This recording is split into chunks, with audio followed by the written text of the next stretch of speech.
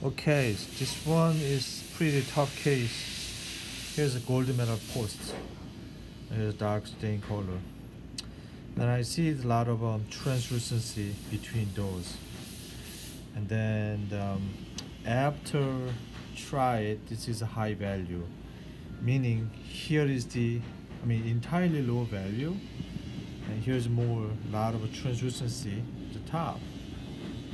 However, here's a little bit chroma. So what I do here, the direction is how can I figure from this standpoint.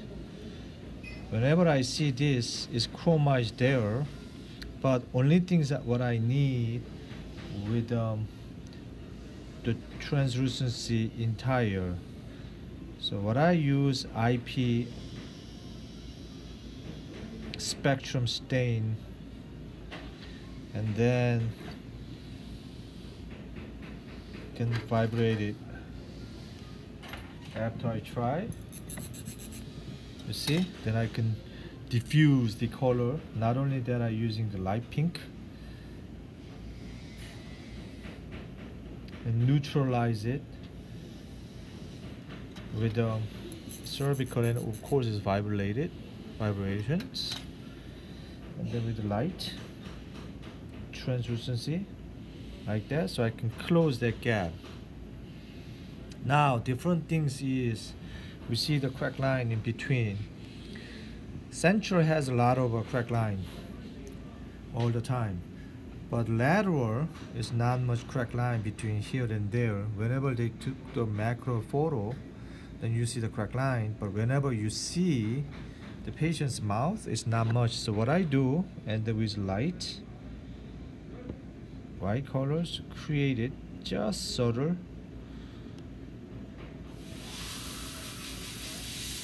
translucency in between.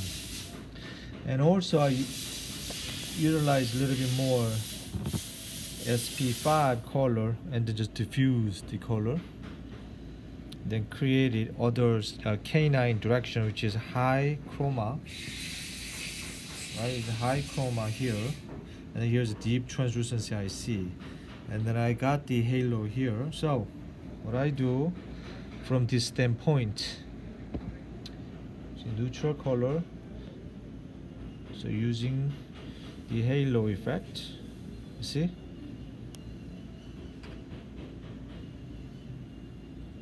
it's good. And in between I utilize more SP13, slightly more. You see, you can see the more depth. Okay, I don't want to stay, I just want to spread out. Okay, and also I see here it's a little bit dark brown color, so I apply the D. It already has a D, then I can utilize a little bit more brighter color, and then I can utilize a little bit more horizontally. Correct. So this is the custom color, which is kind of a little different magic in order to matching the